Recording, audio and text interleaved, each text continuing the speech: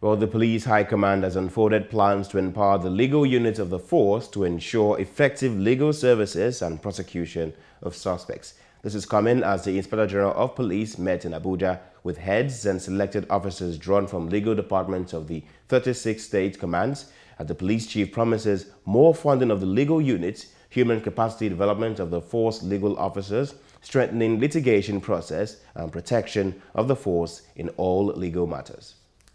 To address the problem of manpower need of the section in future, it is recommended, sir, that police lawyers who pass out from the police academy be posted to the legal section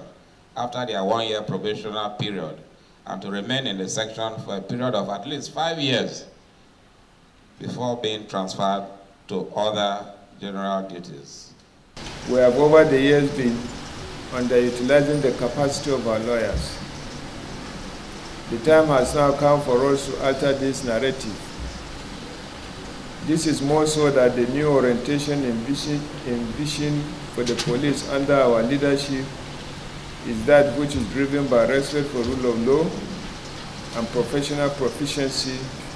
in the investigative and prosecution functions of the Nigerian police.